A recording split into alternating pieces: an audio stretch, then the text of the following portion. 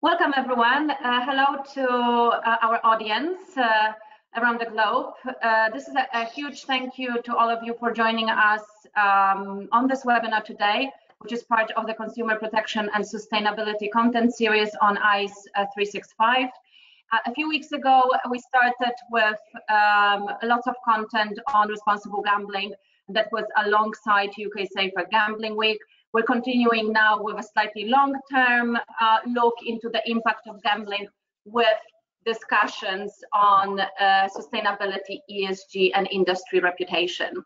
My name is Eva Bakun. I'm the Director of Industry Insight and Engagement for Clarion Gaming. You can see me. I'm here only to welcome you, to let you know that you can use the Q&A functionality throughout the webinar to put forward your questions, which we will be picking up. And also to let you know that this webinar is being recorded, and the recording will be available for you to be listened to or share after the webinar. Now let me hand over to Stephen Myers from Praxis Consulting and Advisory.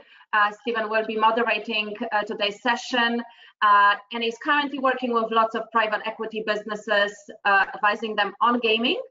After quite a few years in a senior leadership role at Genting UK.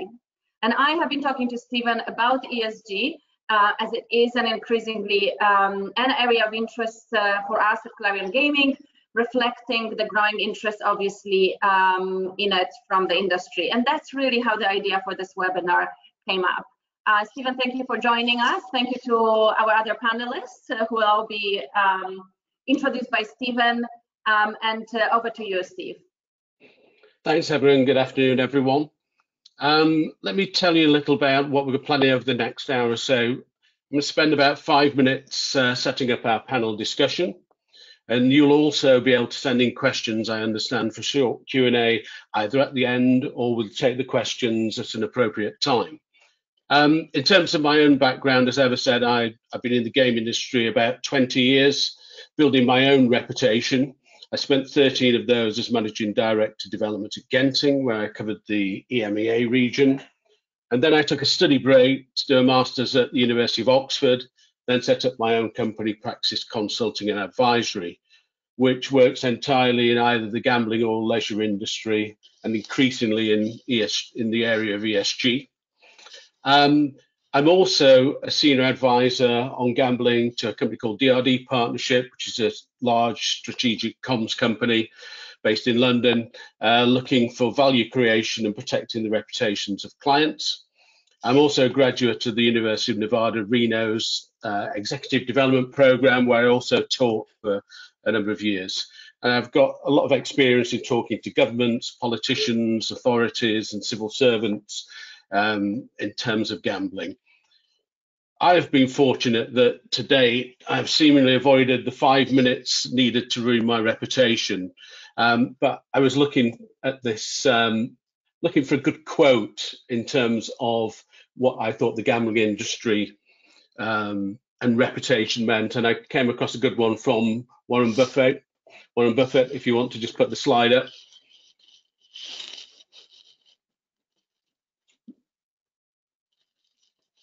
Next one, I believe. It takes 20 years to build a reputation and 5 minutes to ruin it. If you think about that, you will do things differently. Now, I know a lot of the iGaming industry wasn't around 20 years ago, but it was around that time that the legal ramifications of some of the actions and some of the cross-border work that was happening at the time started to raise its head.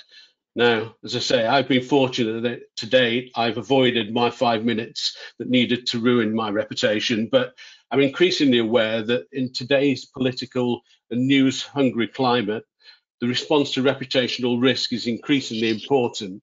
I think for the first time, the industry faces challenges that threaten its growth at best, or its worst, its extinction in some markets. It's currently under attack and constantly on the back foot, hindered by an inconsistent narrative from the press and others on responsible gambling, and along with its own messaging and sometimes own goals. There's a lack of public trust in our industry, perpetuated by special interest groups, politicians, regulators, and also some direct actions of the industry itself. In fact, I recently saw a report that said only 5% of the public trusted the gambling industry. And that's the scale of the task faced when we're looking at reputational challenges.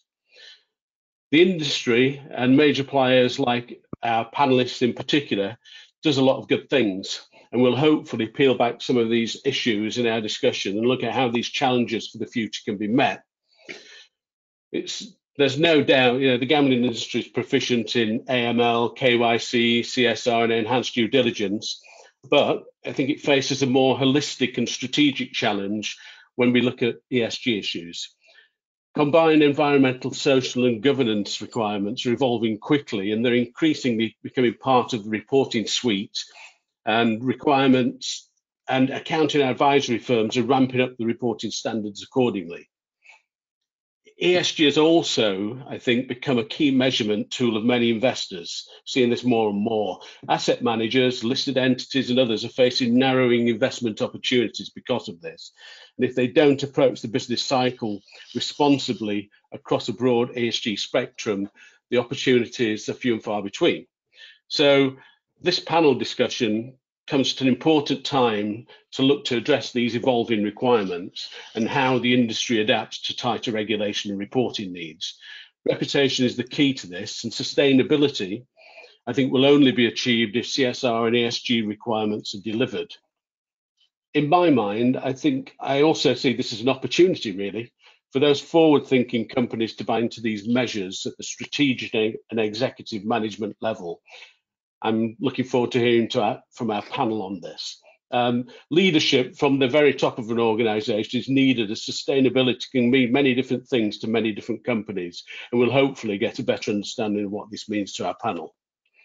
Finally, looking at what the future could look like in 5 to 10 years' time, I think is an appropriate timing at the moment. So can the industry really shape its own future rather than fail at the expense of politicians, regulators, public health officials, and others?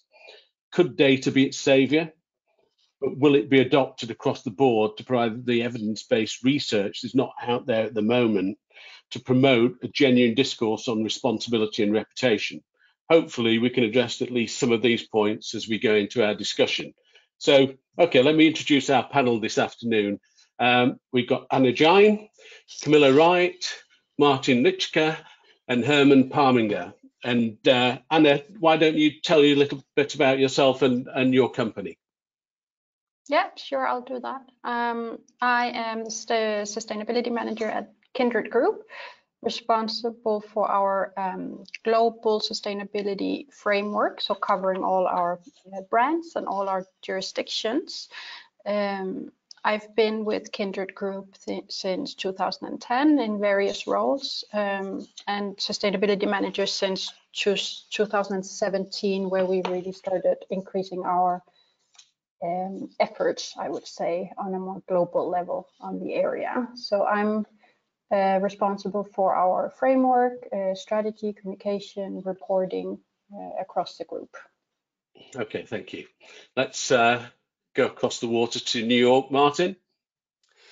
Good afternoon, everybody, or good morning to anybody who, just like me, happens to indeed be at the other end of the pond. My name is Martin Lechka. I look after Entain's American regulatory affairs as well as responsible gambling, and on top of that, following Entain's branching out into the world of esports, I also happen to be looking after esports regulatory matters across the globe. Thanks for having me, and for those of you who may not know Entain, because by our own admission, we do seem to change our corporate name quite often, but Entain's the one we're going for in the long run. Lately, we've had the dubious pleasure of being rather haunted to be wanted, but we will continue on our own path, and hopefully we will continue contributing towards the ESG causes. That's certainly the plan that Stephen has talked about as an introduction to this panel.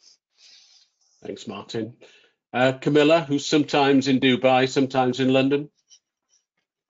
Hi, yes, I'm a partner in Red Knot Communications, which is a boutique PR firm specializing in sports betting and gaming. We were set up by, I guess, me and 4 friends in the industry with different skill sets to, I guess, try and bring a different approach to communications in this sector.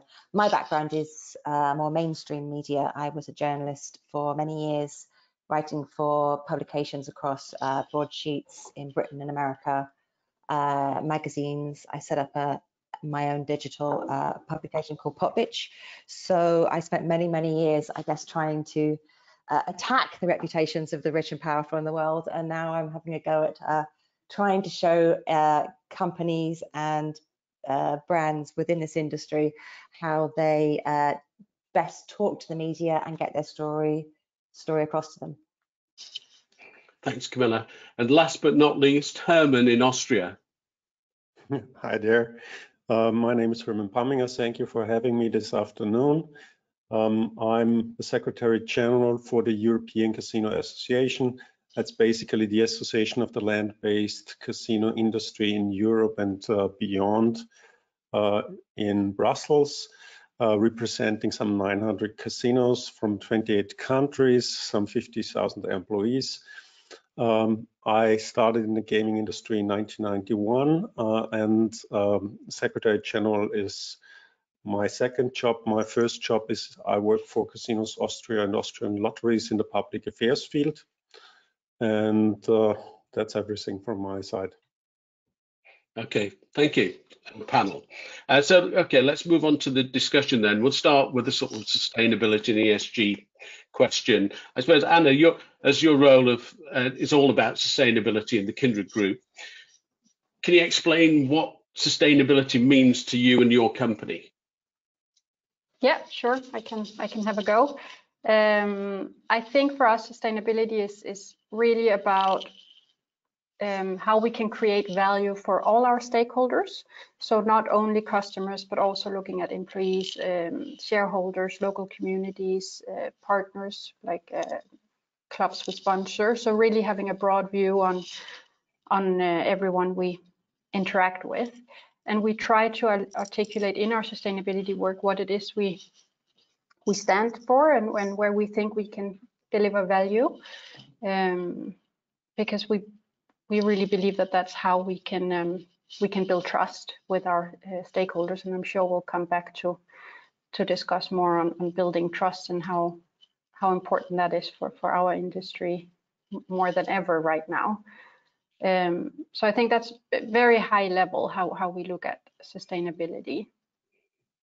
Now, you've been in the news recently with being at the forefront of the responsible gambling piece in terms of your road to zero by 2023, which is obviously a natural focus for both those inside and outside the industry. However, I think ESG is now evolving across a wider range of subjects. What is Kindred doing to address areas such as governance, diversity and environmental issues? So what we did back in 2016 actually is we did a very comprehensive materiality assessment to understand what are the material topics we need to look at for our stakeholders. So the outcome of that assessment was 15 material topics. Obviously, responsible gambling is one of the top topics. Interestingly, cybersecurity is actually almost at the same level, but obviously it's also integrity, AML, sportsbook integrity, but also topics as you mentioned here. So if we look at governance, that's a key point for us. We've implemented a sustainability council, which is reporting into our board of directors, and that really helps us embed sustainability into our business and decision making. We've also made sure that all our employees are measured on sustainability performance. So if you're on a bonus in Kindred Group, a percentage of that will be measured against our sustainability targets, and then obviously integrated into our company objectives and driving our strategy. So really trying to have it integrated throughout the business. From an environmental point of view, I think that has been a topic for us for many years on different levels, because we are a digital company, so our footprint is fairly limited. But what we do see is that this is it's a huge topic, especially for investors, actually, maybe because this is one where there are standards that you can actually report on. So we do take our responsibility in contributing towards Paris Agreement, now Glasgow Agreement, quite seriously. So we've set up science-based targets, and we track quite thoroughly how we proceed on those targets. And then I think the last one you talked about was diversity, and that is actually one of the key points in our sustainability framework, which also came out in our materiality assessment. So we've now, the last couple of years, gone away from looking just at gender diversity, which I think has been the main discussion in our industry, but actually looking more broadly on how we can be more inclusive in our company and in the industry as a whole. So how can we make sure that we reflect our customers and our society to a greater extent, which I don't think is the case today, to be honest. Okay, thank you. If we perhaps move on to more geographical issues and applications of sustainability. Martin, you're obviously in New York, and we've heard from Anna regarding their wider ESG framework and initiatives she's involved in. Do you see any differences in the US market? It's a different culture, it's a different product to an extent out there. I do see differences, but perhaps I would start by pointing out, to Anna's point, that as an industry and as individual operators, what's critical to my mind is to lay down very strong foundations when it comes to all the topic areas that the two of you have been discussing: responsible gambling, diversity, environment-related issues. So I would suggest that the foundations are absolutely critical, but to your point, Stephen, indeed, we would fail, again, as an industry and as individual operators, most of us being, of course, big listed companies, if we rather foolishly thought to apply these standards across the board in sort of a one-size-fits-all way. And yes, America is very different from Europe when it comes to cultural idiosyncrasies. It's also very different when it comes to certain cultural sensitivity. So all this needs to be arguably thrown into the mix so that the local needs are properly addressed. And again, when I'm talking about the needs, I'm talking about customers, I'm talking about our staff, I'm talking about the public at large and the individual stakeholders that we constantly talk to. What I would also say, if I may, that the fact that sports betting is at the popularity of sports betting seems to be at an all-time high here in the United States, because it's still quite a novelty, so that novelty factor has not perhaps worn off yet, presents the industry with a huge opportunity to sort of reinvent itself, because indeed for a number of years, going to the Warren Buffett's quote that you have so pertinently used, Stephen, and in my view, I believe that in Europe, I'm by no means saying that everything would have gone pear-shaped, but unfortunately a lot of things had in the past, and the industry has worked extremely hard, in my view, to address these issues in the last 4 to 5 years. So the main reason I'm saying that America, and let's even say the wider Americas, not just the US market, but also the likes of Canada and Latin America, the reason why this is such a huge opportunity, even brushing the commercial opportunity aside, I think that much is very clear, and everybody would read and hear about it every single day. Yet another market that's regulated. But there's also a huge opportunity from the sustainability perspective, because still, to quite some extent, the US markets, when it comes to responsible gambling in particular, is a blank canvas, and that gives us a lot of wiggle room to address these issues, do it in the right way, benefit from the lessons we've learned in the European markets, and also benefit from the technology that across the industry we have been deploying. So my perhaps aspiration may be too strong a word at this stage, perhaps a dream, if not a wet dream, is that when it comes to sustainability, given the cultural context, the US and the wider Americas will start leading within the industry, but at the same time, crucial and critically, this leadership will rub off of what's been happening in Europe, and this will start working like a two-way traffic.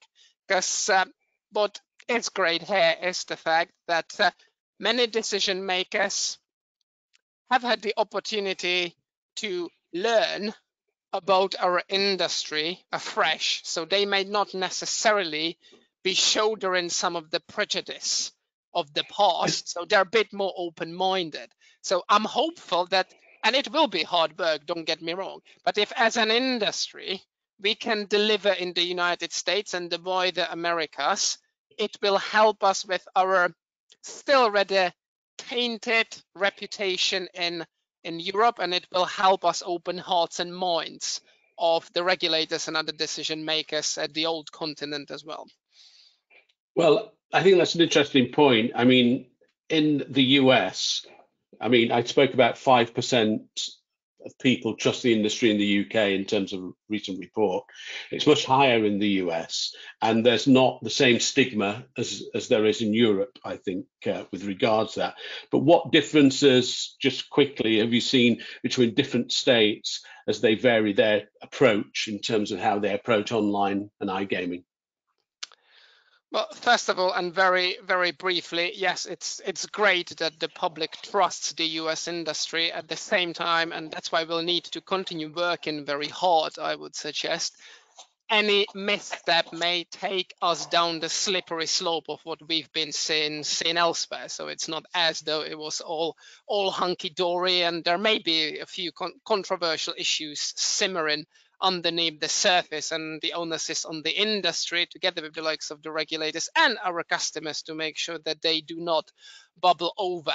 And to your question, Stephen, well, it may be naive, but I always try to think about the United States as, well, as what's on that particular tin. It's United States, so there are 50 states here, and all of them are relatively different, of course, being held together by a number of principles that they hold for self-evident. So just like we've seen in Europe, I would suggest that a broad brush approach will not work.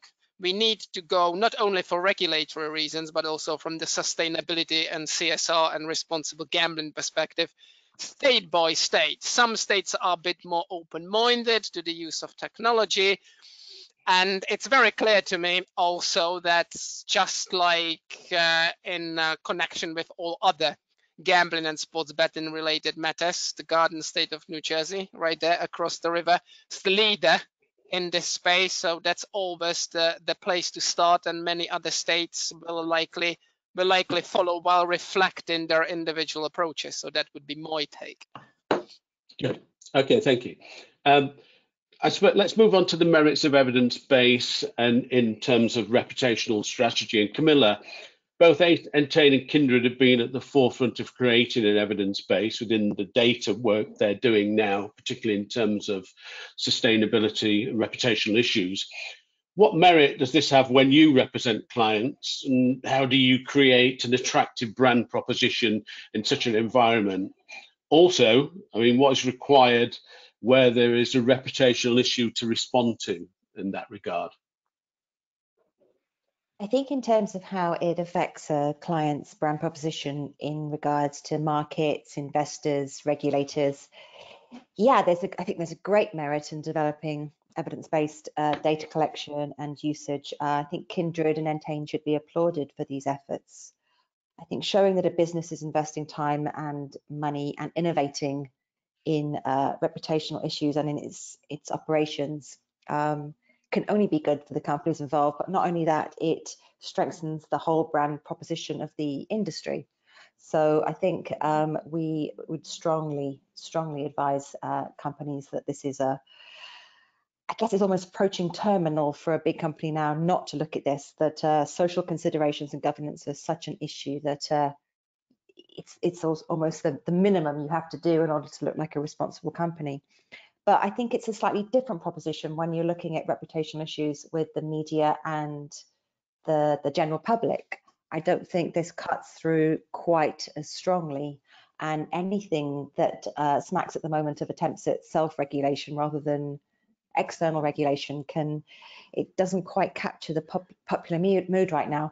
And I think it's not just for gaming, this is for any industry that's involved in this, whether it's tech or media, financial markets. I mean, you've only got to look at the problems Boris Johnson got into trying to, I guess, regulate himself rather than subject Parliament to any outside scrutiny in the last couple of weeks to see how the media and the public jump on that. So I think it's evidence base is enormously important in kind of corporate and public affairs strategy, but in terms of a media strategy, it's probably not going to make a massive difference to the companies involved.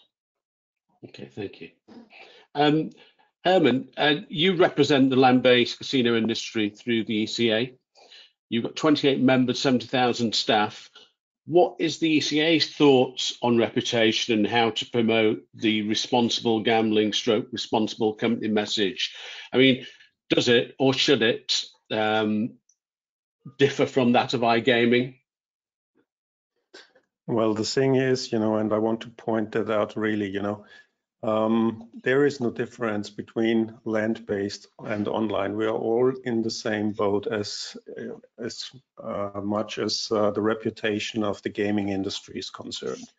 If the reputation goes down, basically, if there is one black sheep, doing the wrong thing, it affects all of us. It affects the whole business. And this is what we see. And I can tell you, from the European Casino Association side, it's basically what we are dealing with. We want our industry, to be a reputable industry, and we want to be able to talk to people. We want to talk to the stakeholders. We want to talk to regulators, and we want to be listened to. And the thing is, if you lose our reputation, they will start not listening to us, and they will turn maybe a blind eye on us, and they will will act like sheriffs and say, hey, we're going to regulate them. We're just, we make our mind up and decide. And this is what the European Casino Association is doing. Basically, we have our 3 columns where we give information, do surveys, give the correct data and so on, to have an evidence-based information that you can really make then decisions on and build an opinion on. Of course, we do also marketing, what is good the industry does and what social impact we have and what impact we have on with our employees and with the environment and with our suppliers and so on. And then there is this very important point, and Anna said everything that needs to be said to that. This is CSR, ESG standards that you have and that you follow, that give the evidence, that you do everything in the right way. And if there are companies, and I think also in the land-based industry, there are companies that are doing the right things in the right way and give an example. And we want others basically to follow this example and be on the same side of the piece of paper or whatsoever. So the European Casino Association, for many years, we are part of the United Nations Global Compact. That's a very easy approach, to start with thinking about your SDGs, with your goals, your ethical goals, your environmental goals, your standards, and so on. And we also do our diversity and inclusion programs. You mentioned EDP, this program of executive development program. We try to send people who are interested to get a career in our industry, who are on the last move to go to top management, by diversity criteria and inclusion criteria, and send them there and finance this. And of course, on a smaller scale, in the companies, like we do all the things, like in Casinos Austria and Austrian Lotteries, we do have our materiality metrics. You know, we talk to our stakeholders, we have our conferences about that. And you need to do that. But one thing is very important. You know, we all know what we are talking about, but how do you communicate that to the public? You know, even to regulators. You know, try to explain materiality matrix to the public, and nobody will get you. It's basically something that you can do, and it's important that you do it because it proves, and in the long run, it's the right strategy. But it cannot replace, you know, that you do the right things. And very important to us is also, you know, CSR is about, or SDG or whatever is about, you know, how you earn your money, and not how you spend the money that you have already earned. You know, it's basically how you earn your money. And there it's very important. And the main thing that we have to deal with is the responsible gaming thing. And here I see also, you know, that standards are very important, because the standards gives you the ability to prove that you're doing the right things and you're doing them right, and you have to get your standards certified. And this is not only true for responsible gaming, you know, this also is true for any anti-money laundering things that you have implemented and so on. So our recommendation is, you know, get the things in, do them right, have them audited, you know, get certified. Good, thanks. Yeah, I think do the right thing is a good motto. I think it needs to come from the very top of the organization down, so it doesn't feel like a box ticking exercise, and it's integrated into a business. Let's move more broadly in the discussion now. Let's talk about protection against market sensitivity. In recent weeks, we've seen, it doesn't seem a couple of days go by without a number of events in the industry that have had major consequences on share prices of companies, grey market activity, legacy issues through acquisition, or data integrity breaches. It seems every other day something's coming up with regards to that. How can companies, this is for the group as a whole, the panel as a whole, how can companies protect against the sensitivity markets have seen and will continue to see in the future surrounding these issues? I don't mind starting here. I mean, I don't think you can protect yourself, but one thing I will say that is markets hate surprises. And as part of governance, clarity and transparency goes a long way. There are legacy issues, but I think in many cases we would advise companies to look at things like this as a sticking plaster. It's better to pull it off fast, let the market know what's going on, show how your business practices have evolved and the world has changed since these things have happened. You can't undo things that have happened, and you can't pretend things are different to the realities. But do it fast. The pain will have gone. The market will move on. They will adapt, and you can let your new skin heal and grow underneath. And I think there's definitely some brownie points to be gained from being a business that is willing to face up to some of the grey market issues openly. I think to that point as well, and to what Martin already mentioned, there's so much importance in getting the fundamentals in place, ensuring that you have good governance, that you've built in accountability, and that you have a strong platform that you're communicating from, so that if you have a legacy issue or that you have a very strong platform to communicate from, that you've been transparent about your business model, that you've shown how you've actually improved your operations over the years. Yeah. And I believe, perhaps at the risk of stating the very obvious, that it also actually requires some courage. Pluck up the courage and go and do the right thing. It probably sounds very obvious, but for years and years, this industry has had a rather different reputation. And I will sound like a broken record, but I believe it needs to be said again. The industry has gone through a massive metamorphosis, but it did require a lot of courage, I would suggest. And it also required a massive cultural change, because ultimately, just like in any other sector, we are involved in running businesses, and business sustain themselves by making money, by making profit.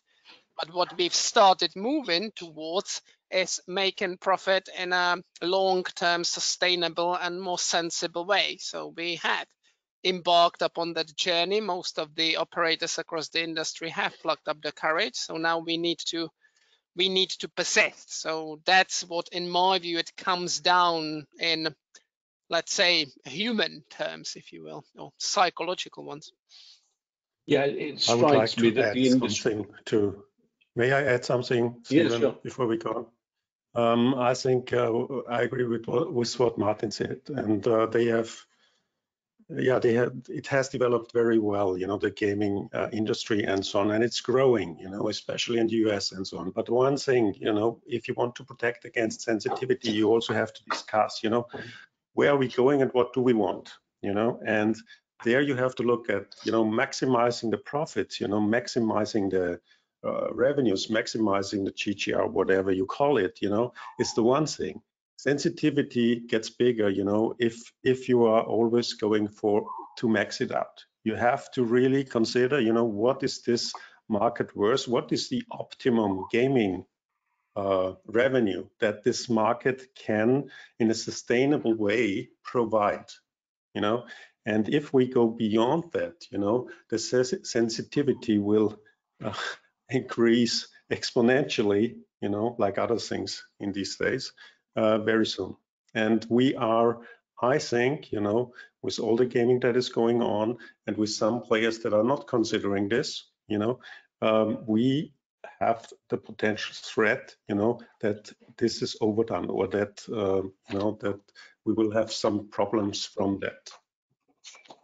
Thanks, Herman. I think it strikes me as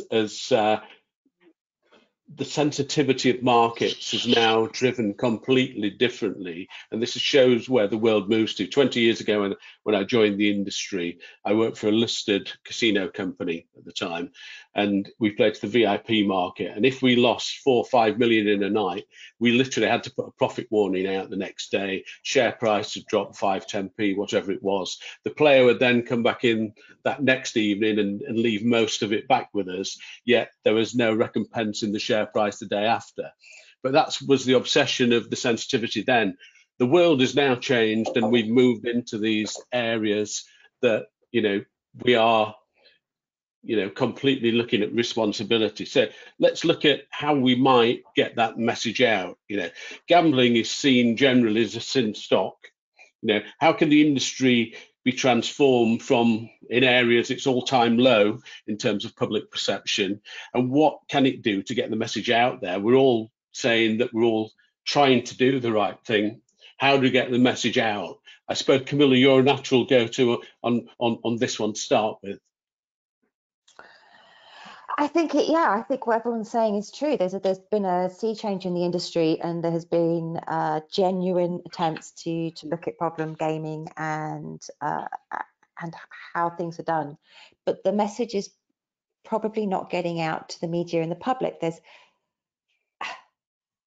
I guess if you look back at sort of Brexit as an example, on one side you had evidence-based processes, you had statistics, you had experts. On the other side, you had a kind of general sense and feeling, like a perception, obviously take back control.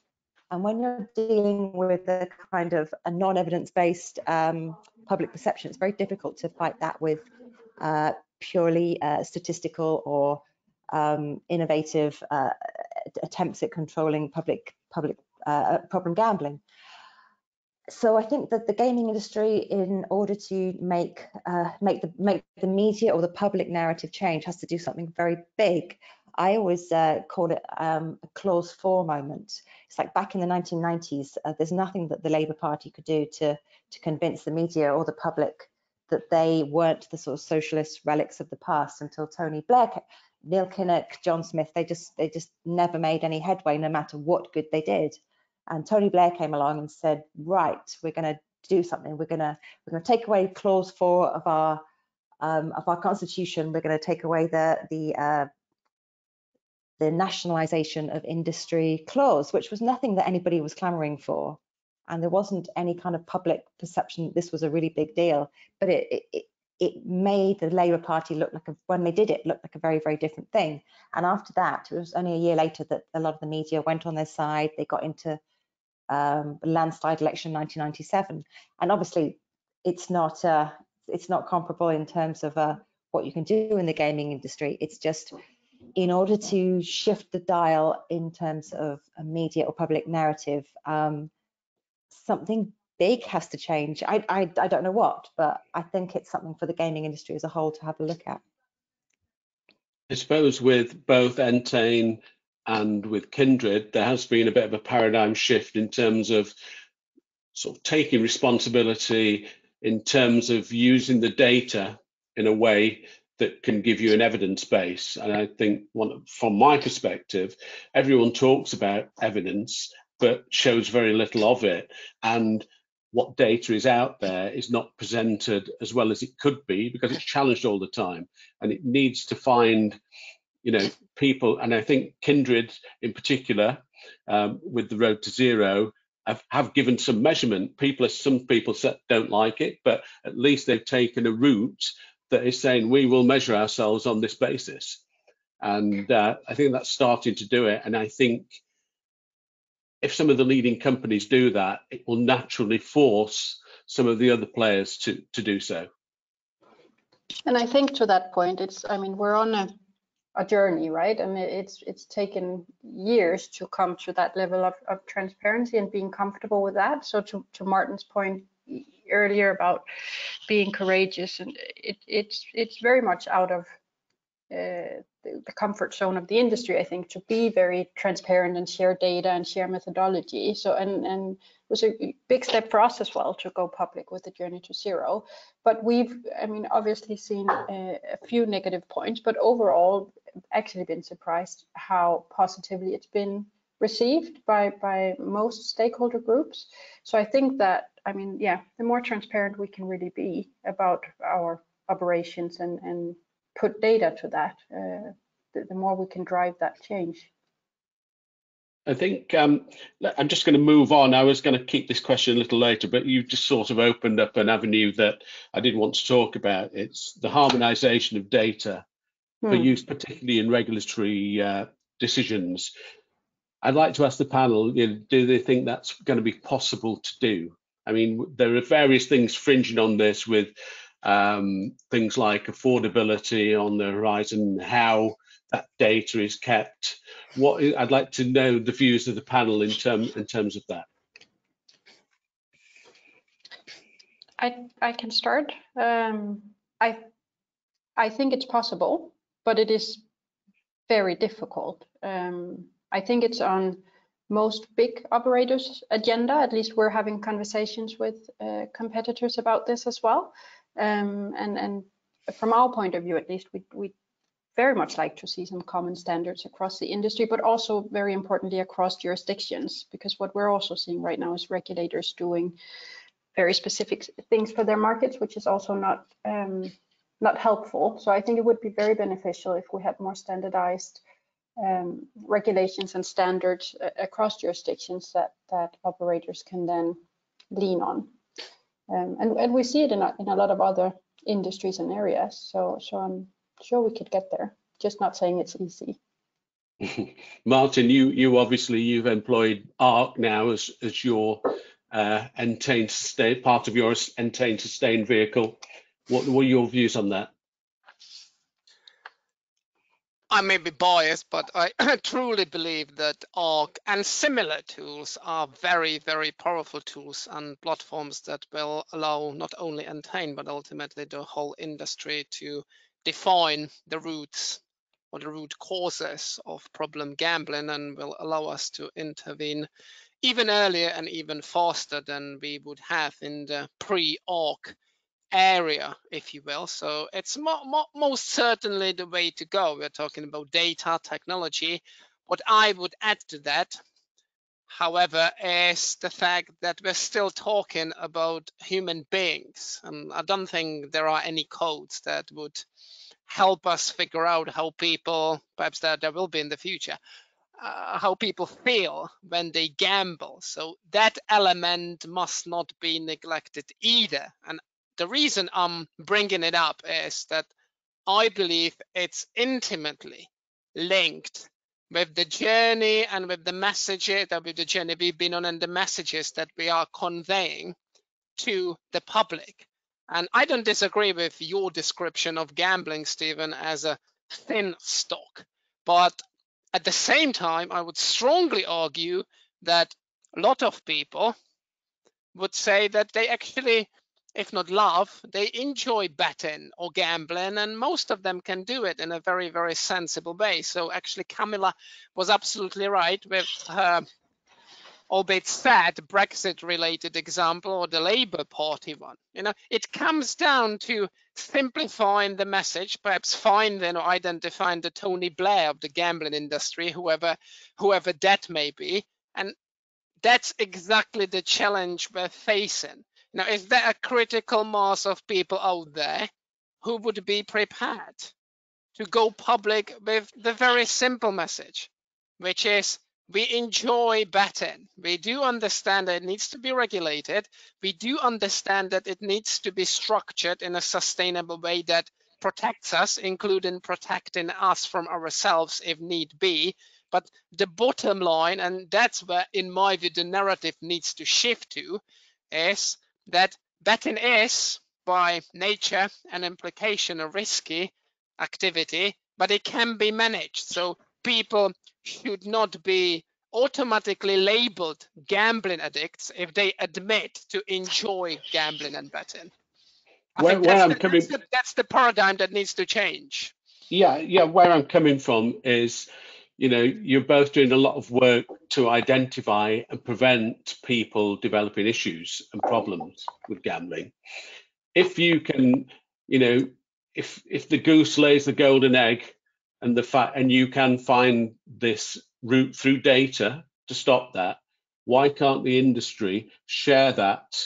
You know, why can't N10 share with Kindred, with the ECA, with many other companies for the greater good in terms of proving that point to regulators, politicians? I mean, politicians, to be fair, probably got a bad reputation because they're fed only certain facts. They need the evidence base and they need some proper academic research to be able to say, well, actually, we disagree with someone who's against gambling, for example, or a special interest group. But at the moment, they don't have that objectivity with them. Herman, I mean, I don't want to say you've been on a few rodeos, but, you know, obviously the online iGaming industry has been around the last 20 years or so. Obviously, the land-based industry has been around longer. What are your views on that?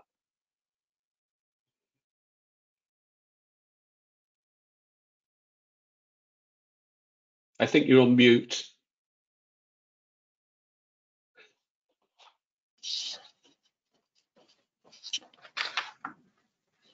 I'm sorry, you know, this is what Erin said when we were preparing for this.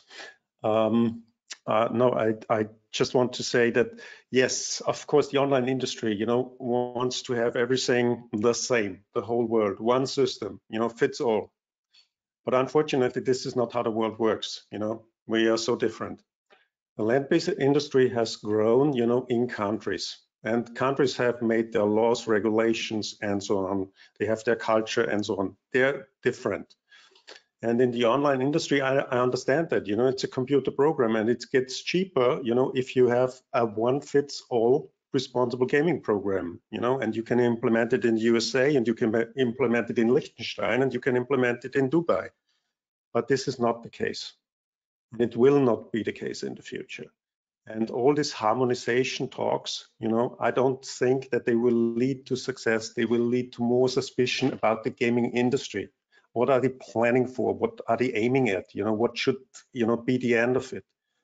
I think that the online gaming industry what I strongly believe is there are operators out there that set the examples about sustainability, CSR, and all these things. And others need to follow that if they want to be successful and if they want to have regulators to talk to them and to listen to them. Okay. And with that approach, you know, others will follow. And I think that that is the way forward. We are entering a very dangerous area right now. The European Union is discussing taxonomy, and I'm sure you are all reading about this and so on. And the thing is, it will be, sorry for that, it will be, now everything is ringing. The EU Commission calling, Herman. Yeah, I'm So you sorry. wanted Yeah, to maybe. harmonise everything, yeah. Cannot stop this, I'm sorry. They've gone back on the explicit use I'm of. very sorry for that. Taxonomy, No problem. you know, and in the taxonomy that is currently under discussion, the gambling industry is excluded, you know, like the weapon industry, yeah, like tobacco. And if, you know, if this goes through, it will be harder, you know, for being in the gaming industry, you know, getting funds, getting credits, you know, getting the banks to work with you and so on. It will be more expensive.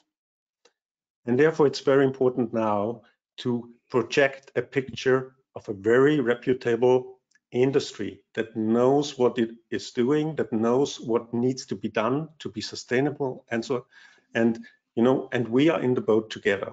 Land-based, online casinos, online lotteries, online sports betting, and we need to join forces to get the message out that this is a sustainable, responsible, compliant, licensed industry. I think that's an interesting point in terms of if we move on to ESG versus investability. Increasingly, we're seeing a situation where asset managers in particular will want to put money into certain companies based on certain criteria, and by doing that, that may actually make the cost of capital cheaper, et cetera, for the company concerned. So in terms of our industry, is it possible to create a robust business model that will allow asset managers to continue to invest in gambling? And can ESG be used as an opportunity to do this? If I may, I believe so. I think it's a no-brainer. ESG is both a challenge, will sound cheesy, but it's both a challenge and a huge opportunity. And one of my fellow panelists, apologies, I've forgotten who's made that point, perhaps Anna might have. Whoever's left behind will get stuck there and shall not be able to catch up. It's inevitable that there will always be, for want of better expression, rotten apples in our barrel, but as long as, and that's very much the intention of Entain's, surely it's very much the intention of Kindred, many other operators across the board, to keep raising the bar. And then the investors will get to see that, the public will get to see that, the customers will get to see that. And I reckon what will ultimately accelerate the process is the fact that generations Z and all the other younger generations, they very truly believe in sustainability. That's how they've been brought up, and that's what they're looking for. When it comes to their, at this stage, I suppose, rather consumer choices than investments, but they will land in a position whereby they, I'm sure, will have some spare money to invest, and the ethical aspects of any industry is ever so increasingly significant to them. And we're not very far from the point whereby this generation are the investors, at which point all this will blend into one set of factors that will be, in my view, heavily influenced by ethics much more than it would have been in the past. Yeah, absolutely. Okay, let me I'm just conscious of the time, which we're running very short of now. Just let's move to the future and look at the industry in the next 5 to 10 years. I'll start off with you, Anna. Where do you think the sector will be in 5 to 10 years' time, wearing either your own or your Kindred hat? I will take on my positive Kindred hat. I actually do think, I mean, if we look back 10 years and look at where we are today, huge changes have happened in the industry. Thinking back to when I started in then Unibet Group, it's a completely different operations today. So I do believe if all operators and regulators and suppliers, this is not just a task for operators, I think it's a crucial point as well. This is across the board. But if we all manage to pull in the same direction to really prove our value to communities, I truly think that will impact public perception. But back to Martin's point now, this is it's not just a consumer demand, it's also about how do we get talent to work for us. From a lot of points, we're not around in 10 years if we don't manage to climb this together. So with my positive hat, I do think that if we manage to prove the value that we also bring to not just customers but to the communities we're in, we will manage to impact public perception. Thank you. Herman. Well, you know, on the one hand, I would like to say, and I'm not that positive, unfortunately, because our industry, the land-based industry, is coming out of the pandemic. And it's public knowledge we have been locked down for many months in 2020, also in 2021. We are now having the fourth wave. You know, in Austria, we are in a lockdown. Casinos are closed at least till the 12th of December. So it's a bad situation. And, you know, things were happening in the meantime. We went in our statistics from having employed 70,000 people, FTEs in Europe, to 50,000 at the moment. Yeah. Although we got also the assistance of national governments and so on, you know, but still. And so the next few years will be tough. And we are sure we will come back. We will come back with tourism. We will come back, you know, with new products, but we will also come back, you know, maybe with new channels. And the thing is also that, you know, we know that 65% of our members, you know, run an online operation, either directly or within the group they are basically representing.